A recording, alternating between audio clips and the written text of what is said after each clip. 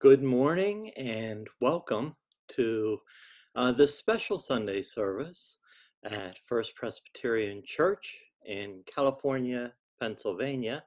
Everyone is welcome to join us for this worship and to praise God for all of our blessings. And it's a special Sunday because this Sunday, uh, First Presbyterian Church is 123 years old. And we usually have a celebration when we meet together. I would like to read a poem about the anniversary of the church by Diane Greenleaf. And here it is. Thank you for writing this. First Presbyterian Church is 123 years old. Baptisms, weddings, funerals, silver and gold, Sunday school services, recognitions and prayer, hymns and lessons, our sanctuary so incredibly rare. It's birthday time again for our church. High and low, far and wide, where to search, looking for the gift that is the perfect fit, something special that would be a hit. Day-to-day supplies, always a need, something more abstract, pledge a good deed, just to keep going, keep praying, just to be here. Here's an idea. Let's all donate $1 for each year. Perhaps this year a new tradition will start, a gift above and beyond, right from the heart. Any and all is appreciated, as usual, of course. However you donate, no matter the source. Thanks in advance, this church family of ours, with prayers and fellowship under sun and stars. Our past, our present, our future, also dear, California, First Presbyterian, our church will be here. That's a fantastic poem, and I know everybody who's a member here has wonderful memories, and we will continue to create wonderful memories in the future as well.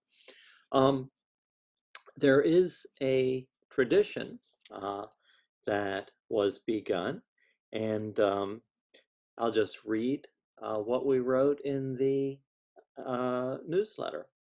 The 123rd anniversary of First Presbyterian Church will be on Sunday, May 17th.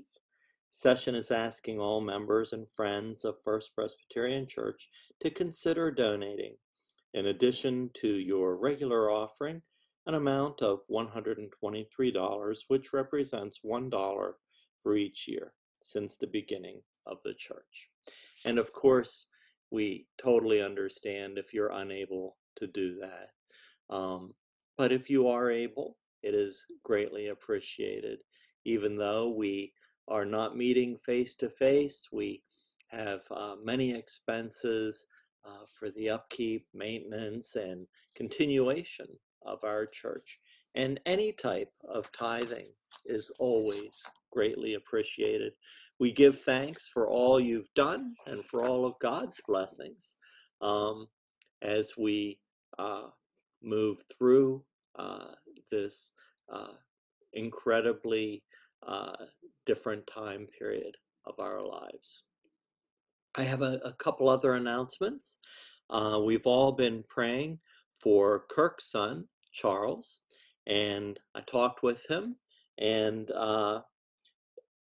he is doing well. There's a fair amount of pain, but less than any of the prior surgeries. His bad leg will be a little shorter, but not as much as he feared. He'll be on antibiotics for 3 to 6 months.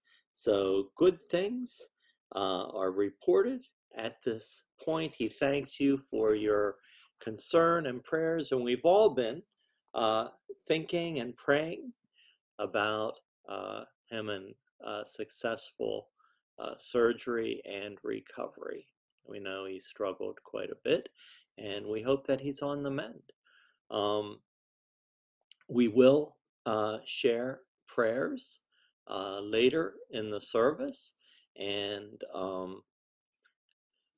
please, we do have a prayer list that we send out regularly. Please continue to pray for one another and send cards and make phone calls and check up on one another. And uh, that's what this community does. And it's a wonderful thing.